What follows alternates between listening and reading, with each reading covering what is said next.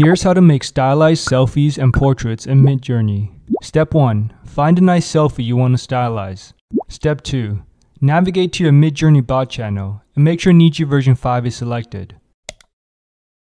Use the describe command to create an automatic description of your image by typing /describe into the channel and press enter. Midjourney will ask you to upload an image, so upload the selfie. Press enter and Midjourney will automatically generate prompt descriptions of the uploaded selfie using AI. Step 3.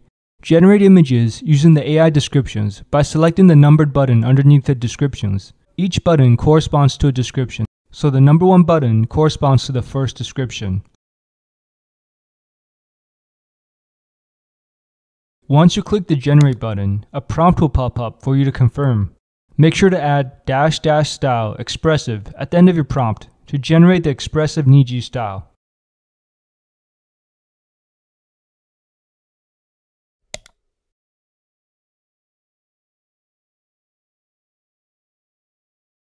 Once you have generated image grids for each description, select and upscale the images you like the best. In this step, it's important to pick the images which have the cartoony anime style. Now save the upscaled images to your computer. Click on the web button and click yes in the pop-up, which will open up the image in a browser. Then right-click on the image and select Save Image As. Step 4. Once you've saved the generated Niji images, use the blend command with your original selfie. Type /blend into the channel and press enter. Then in the first image box, upload your original selfie. And in the second image box, upload your saved Niji generated image with the describe command. Press enter. Midjourney will combine the two images together and you'll get a stylized selfie.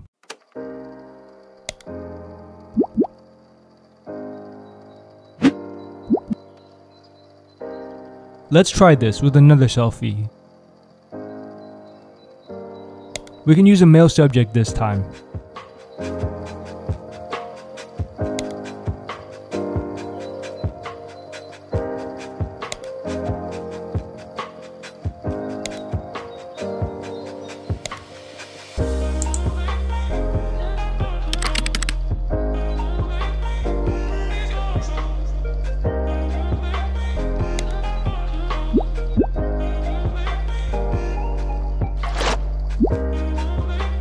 And the result looks pretty good.